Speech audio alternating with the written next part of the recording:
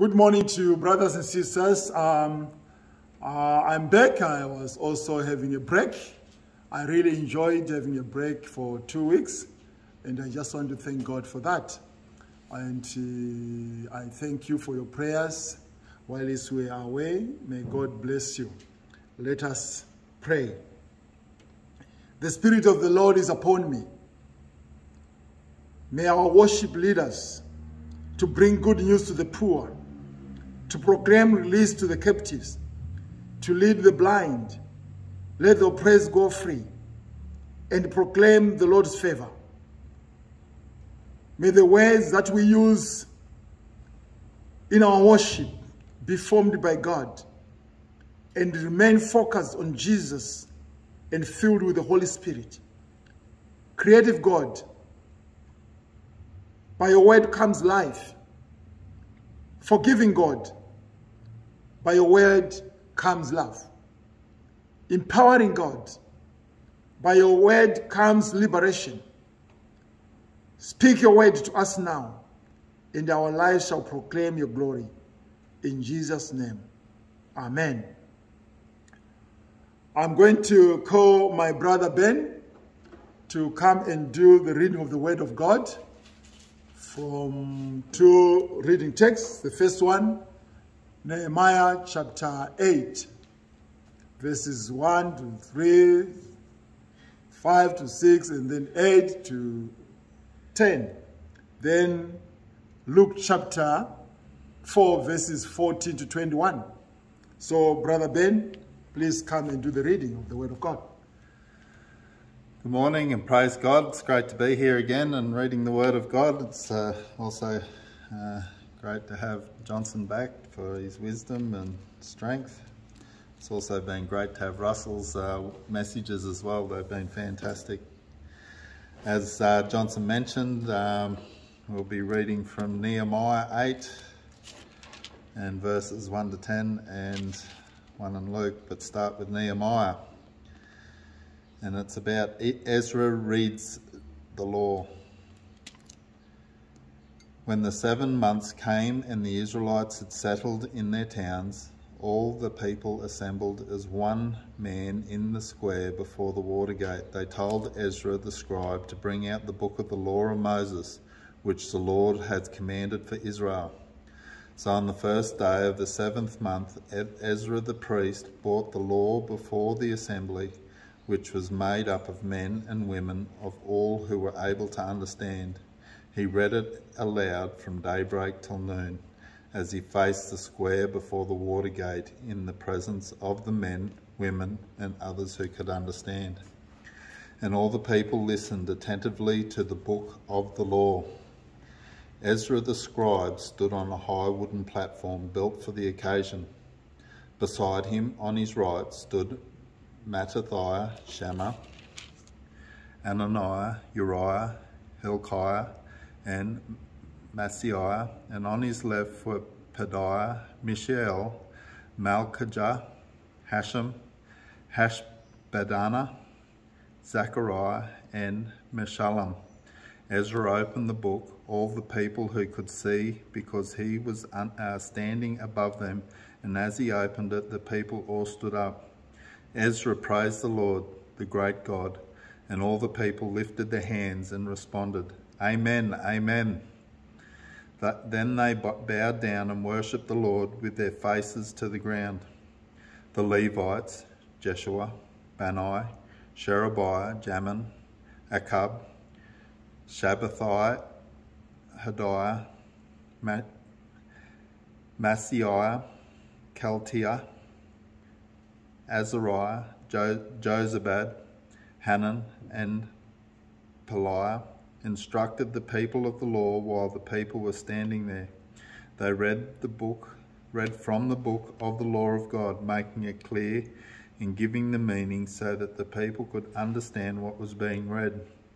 Then Nehemiah the governor, Ezra the priest and scribe, and the Levites who were instructing the people said to them all, This day is sacred to the Lord your God. Do not mourn or weep, for all the people had been weeping as they listened to the words of the law. Nehemiah said, Go enjoy choice food and sweet drinks, and send some to those who have nothing prepared. This day is sacred to our Lord. Do not grieve, for the joy of the Lord is your strength. The Levites calmed all the people, saying, Be still, for this is a sacred day. Do not grieve. Amen. Now Luke 4:14 to 21. Jesus returned to Galilee in the power of the Spirit, and news about him spread through the whole countryside. He taught in the synagogues, and everyone praised him.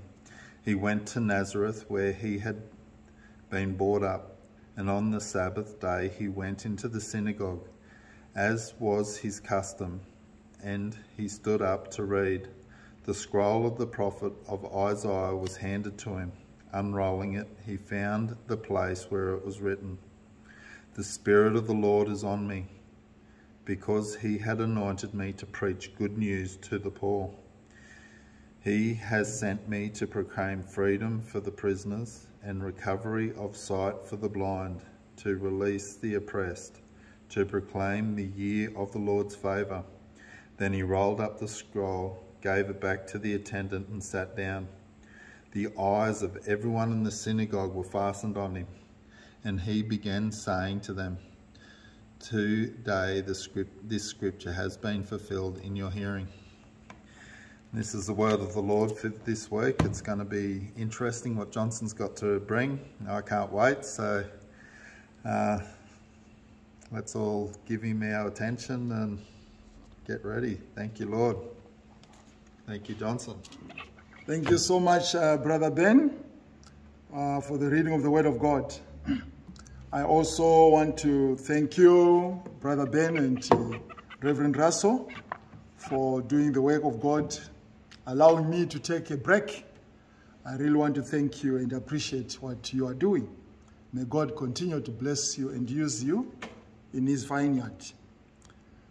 This morning, I've decided to share with you, brothers and sisters, on the theme, Spirit-Powered Anointing. Spirit-Powered Anointing. The word anointing is a term that means that the Holy Spirit is with you, and that the Holy Spirit has come upon you. When you are anointed, you are not only empowered, but commissioned into action. So anointing is derived from the Greek verb chrio, which means anointing or oil of gladness, which corresponds with the Greek noun charisma, which is a pouring out upon or into from without. So this one meaning of the word anointing, it is something that moves from without to within, from within to without. That is what it means. So it is something conferred by God through the movement of the Holy Spirit. Also related to Christos, anointed one, the word we call Messiah. So Jesus has been contracted by God with the power of the divine Holy Spirit to impart good news of God's favor and grace. So this inauguration of Jesus' ministry occurred after his baptism. At that time, when we are told that the Holy Spirit came upon him in a big and powerful way, christening him into a ministry of mercy in order to fulfill God's vision of bringing humanity home to its original state of relational harmony with God. So Jesus would be a sacrificial lamb, the sin offering, and the medium of atonement. He would also declare justice, but not the kind you might expect. Not the kind of his family and neighbors expected. Not the kind of any of us expect either. So if there's one thing about Jesus, he is always turning the tables on our expectations. And this scripture is no different. Anointing was typical for prophets, priests, and kings. By saying that he was anointed by God, Jesus is pointing to himself in the role of one or of these, but there is more. So Jesus also chose to read a passage of scripture from the Isaiah scroll, which points to the theme of the Jewish law concept of Jubilee. a theme that we also point to him as a messianic figure. For Jesus ends the reading with the words, "Today this scripture has been fulfilled, just as you heard it." So when Jesus read from the Isaiah scroll at the Nazareth synagogue, the text he proclaimed these dreams of power and might on their head. Isaiah's words proclaimed to the Jews that within their own community, it would be the poor, the blind, and the oppressed who would be released, who would receive the focus of divine activity in the new messianic era.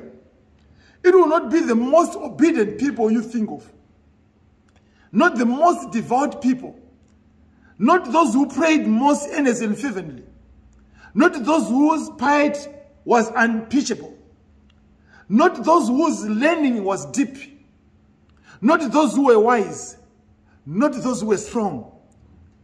The poor. The poor. So the poor meant all those with poor status. In the Mediterranean world, the poor had bad genes, bad reputations, bad health, bad histories, bad credit scores, bad clothing, bad neighborhoods, bad relatives, bad habits. The poor are the undesirable people. The poor wasn't just physical bankrupt. They were spiritually bankrupt when they were considered according to the Jews. So how could the Messiah be anointed and appointed for such people? The blind meant not only those with physical blindness, but those who suffered from spiritual blindness as well. Physical handicaps, infectious diseases, infirmities, and physical deficiencies were all assumed to be a sign of divine judgment. If you were suffering, you should have something happen to you. So Jesus is talking now that the blind will see. He has come for these people. If you were blind, sick, or lame, or diseased, you were assumed to have been done something to deserve it. How could Jesus possibly imagine that the newest action of God would be directed towards those most obvious outcasts? Jesus didn't even repeat the most self-satisfied portion of the Isaiah text he was reading. He ends with a declaration to proclaim the year of the Lord's favor. In Isaiah 61 verse 2. Much like Ezra and Nehemiah before him, Jesus is proclaiming a season of joy, a time of release, a great restoration, a time of to part. It's a homecoming celebration, but not the kind you might think. Truly, to understand what Jesus is doing here, we need to go back in time. And we need a little understanding of the meaning of the year of Jubilee. Noting that God rested on the seventh day, we celebrate Sabbath, a day of rest and commitment to God. But Jubilee takes this further. In agriculture, every 7 years, the land was to lay fallow, so as to receive replenishment of the soil, so that the soil gathers together and bring back its richness. At the end of the seventh of those 7 years, a Jubilee year is declared, a year of liberation, a freedom and restoration. This was declared in what Ezra calls the instruction scroll, and the scrolls of Leviticus that come from Leviticus 25 chapter. And you shall, it says, and you shall hallow the 5th year. You shall proclaim release throughout the land of all its inhabitants. It shall be a jubilee for you. Each of you shall return to his holding, and each of you shall return to his family. That 5th year shall be a jubilee for you. Verse 3, you shall not sow, neither shall you reap the aftergrowth of harvest, the untrimmed vines. Leviticus 25, verse 10 and 11. Thus 3 decrees to be carried out in this year: release of enslaved Israelites, return of lands that has been sold to their first owners, and a sabbatical fallow year. So in other ways, for the refugees from Persia in Ezra and Nehemiah's time, this news was of a grand homecoming celebration with joy abounding for all. It was a restoration of life, land, culture, and families, and well-being, and restitution for wrongdoing. It was a time of celebration for them.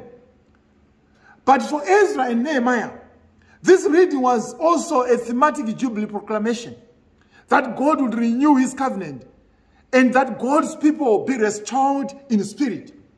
This is a reconstitution in which God's people were to leave their past behind and create a new era of promise and abundance. So in this, God's people were reminded that God is the source of strength. That is the last part. They are not to look back and to hold grudges. They have been called blessed to be a blessing. So you also have been called to be blessed so that you can become a blessing. As their heritage in this, they are called to great joy. They have been freed. They have been liberated and returned to their homes. Under Nehemiah's direction, the walls of Jerusalem were rebuilt, restoring physical security to the city's populace. But Nehemiah also helped to restore the moral fiber of community by inspiring that the division between the rich and the poor be diminished. So you can see these words. He forbade the land grabbing, freedom robbing practice of the wealth that put the poor into slavery and the community into disarray. So in building the city walls, Nehemiah helped to once again cement the bones of the community that made everyone responsible and for one another. So God is a God of second chances, of new beginnings, of transformation. I always say, when we say we are starting a new year, it's a new year of new beginnings. New beginnings. God will again be present among the people and guiding them in the future as they take back what was theirs and remake their homes in the land of promise. Ezra and Nehemiah read this scroll and made this declaration during the Jewish Feast of Tabernacles, a time when the Jewish people celebrated God's presence among them. So the overarching celebration for these returning exiles of the time would have been freedom from oppression by foreigners. Why is that so important? Why is that so important? Here's where Jesus sends the tables. In Jesus' proclamation, once again, in no doubt, during the Feast of Tabernacles, Jesus claimed himself Messiah. He claimed himself the liberator, the savior, but in shocking statement, he embraced Israel's foreigners. In fact, you should note that God has often favored them over Israel's finest. He would favor the foreigners as well. Whereas people in Israel's time were celebrating liberation from years of displacement and oppression, Jesus now will go on to declare in scripture, in our scripture, that God will also bless the Gentiles. He is not only God of the Jews, he is God of the Gentiles. What freedom and restoration for whom now? Here is where the praise and joy of everyone present at the reading of Nazareth will turn into a gospel. And Jesus continues this teaching. But for now, I want you to hear and embody this first feeling of joy, this feeling of praise, glee, celebration, and victory. God has brought God's people home. They are now coming home. They are coming from the diaspora where they've been. And lives have been redeemed. I want you to feel the favor and praise for Jesus that every person in that synagogue was feeling as Jesus' reading of that scripture in his subsequent teaching. Spirit-powered anointing. The Spirit of the Lord is upon me. He has now called me. He has anointed me. Spirit-powered mission. That is the lesson that they would miss because of what Jesus would say. They would not understand that he is anointed for a specific thing. This quote from Isaiah 61 verse 1 and 2 comes from the period of Ezra we have been talking about. It is a message of hope to the people struggling to rebuild Zion. It is good news for those who are weak and lowly. It is welcoming and inclusive. The initial reaction of the people was positive, but as it has been when Ezra read the law to the Israelites, all spoke well of him and were amazed at the gracious ways that came from his mouth in Luke 4 verse 22. As the meaning of Jesus' message sank in, however, the response was increasingly hostile. Jesus illustrated the inclusiveness of his message with reference to scripture. Elijah was sent not to an Israelite widow, but to the widow of Zarephath. Who was this? Elisha did not heal a Jewish leper, but rather Naaman the Syrian. In verse 24 and 27. It is clear that for Jesus, the good news of salvation was universal and inclusive. This angered the people so that they drove him out of town and tried to kill him. If you read those verses to the end, they now wanted to kill him. But the message he was putting to them was a message for life, for salvation. Let us take no offense at this. Jesus comes to the poor, the captives, the blind, the oppressed. He has a preferential option for such people in need. But this is not an exclusive option. We can be committed to, in alignment and solidarity with, people in such need. For Jesus comes to set us free also. He also comes to set us free. While we are catering for the poor, we are catering for the blind, we are catering for the lowly people, he also comes to set us free.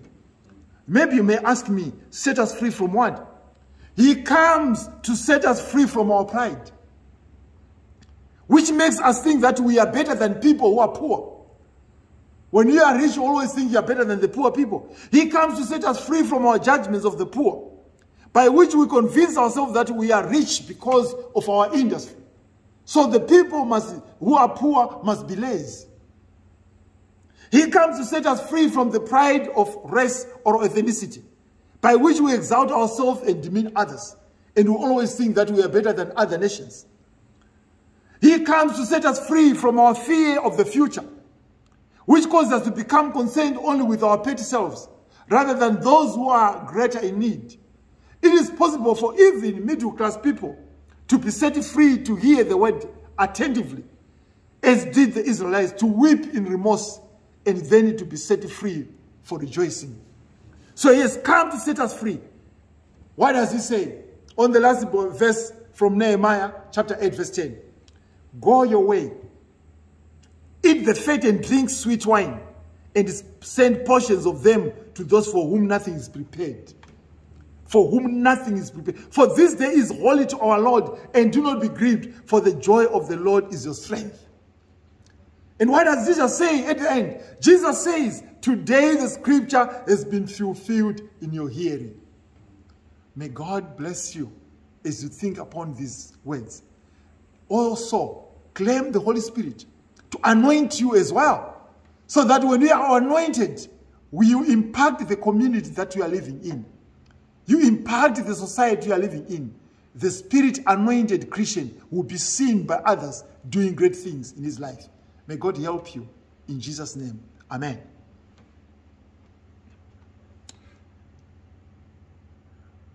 Let us pray as we come to the end of our service.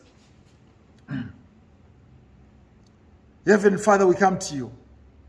We thank you. We offer our prayers for the world in which we live. We pray for the poor, those living in slums on the edges of many big cities, those that are poor because they do not know. They do not know you. Please guide us. Show us how to bring good news to the poor, both physically and spiritually. We pray for those held in prison, especially those held unjustly, perhaps as hostages, and those held prisoner by addictions and habits. Please guide us and show us how to bring release to prisoners, both physically and spiritually. We pray for the blind, for those who are physically cannot see, and those who cannot see the love that is around them. Please guide and show us how to bring sight to the blind, both physically and spiritually. We pray for the oppressed, for those who not are well, particularly suffering from mental illness, for the depraved, the fearful, the paranoid.